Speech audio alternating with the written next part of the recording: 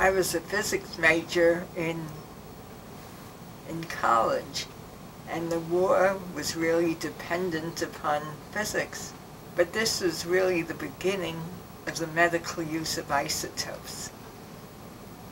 And I had the good fortune to join the VA and meet with Dr. Solomon Burson, who was an internist.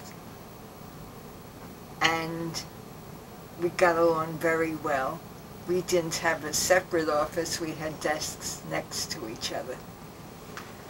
And I learned enough medicine from him to work actively in the medical application of isotopes. She taught me to be ruthlessly honest. She taught me to be ruthlessly analytical. Things were different in those days. I was married before I completed my degree. I had a husband, wasn't interested in sexual involvement with the men in the field. Saul Burson and I started to work together at the VA in 1950.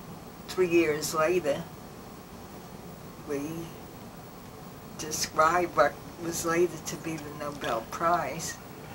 And what I learned from her is it's not how big your grant is, it's what you produce. It's whether you make a difference or not. Had you any idea in 1958 that your research would impact on so many thousands of lives? I'm not sure 58. If you want to say within 10 years after we developed radioimmunoassay, the answer is yes. She ran the core lab for the VA system. Now, in a sense, physics is a quantitative science. So you may say that even when I worked in medical use of isotopes, I was concerned with the quantitative science. And there was nothing like watching Roz start to analyze the data. It was like a gourmet settling down in a fine meal. You would give her the data, and she would take the data, and she would chew it over and look at it. And she would sit there, and with her incredibly analytical brain, she would literally look at the numbers and in her mind's eye draw the standard curve. People now are very concerned about radiation. How do you answer some of these concerns? Come to a hospital, you have x-rays all the time. You generally get more radiation exposure from your x-rays than you do from your isotopes. That's supposed to be the phone call telling me about the Nobel. How did it feel when you found out that you had actually won the Nobel Prize? Take a look at my face. I mean, there's nothing like it.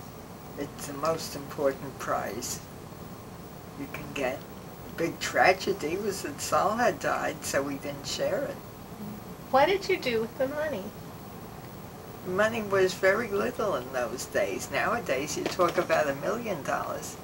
Then it was $75,000. You don't get rich on $75,000. Had you seen yourself as a role model to women before?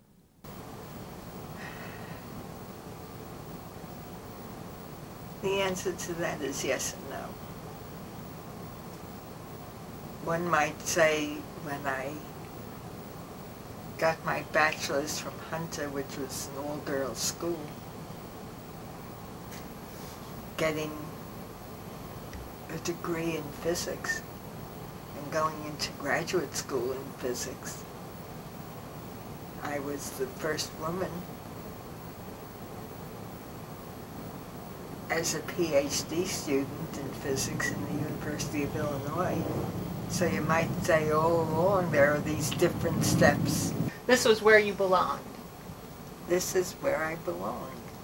And when trouble happens, I remember what Roz taught me to do. I can remember sitting in the lab at 3 o'clock in the morning, and the results didn't make sense.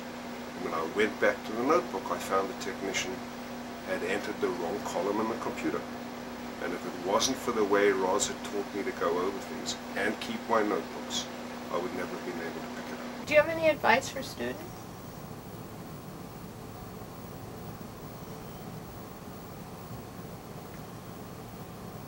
My advice is to take courses in many fields and see which you like best. Pleasure is part of it, so that you sort of enjoy what you're doing. You enjoy reading about what other people are doing. What's the best time of day for you to do your thinking? When I was working before, it was when I spoke to Saul or the research fellows. And it could be in the middle of the night or the day. It was a contact with the right people that mattered. When I walked in the lab, she said, you go to the meetings to see what everyone's working on, to stay away from it. And that typifies the way she taught us to do science, people who went through her lab. That you don't do me too science. You go and do original work. Be interested in learning. Learning in college, learning by reading books, learning by living in a community. I went to school in the Bronx. I taught in the Bronx. I worked always at the Bronx Veterans Administration Hospital. I tease about being the Bronx housewife who made good.